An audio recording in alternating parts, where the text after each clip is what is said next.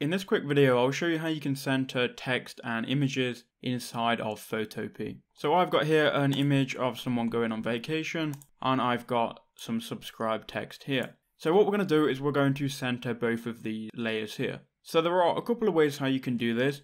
The first way is to click on the layer you want to center, go to Transform Controls, and here if you can drag it here to around about the center, you'll see there'll be like two lines, one horizontal and one vertical, which kind of locks in place and lets you know when it's in the center. Now this is okay, but it's kind of small and hard to tell. The easiest way that you can get stuff in the center is by going to View, going to Add Guides, then clicking here where it says Pixels and changing to %, and then you can add a 50% horizontal guide and a 50% vertical guide. And here you'll see much bigger guides which show you where the center is. Here you can then click on the layer you want to center, go to Transform Controls, and just drag it straight into the center here. And there you go, that's how you can center stuff inside of Photopea.